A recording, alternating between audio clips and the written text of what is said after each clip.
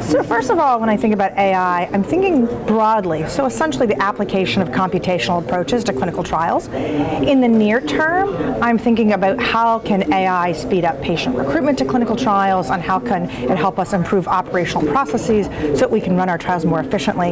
In the midterm, I'm thinking about how, for example, computational approaches in real-world evidence can act as companion data sources for traditional clinical trials, allowing us to fill our evidence needs more quickly.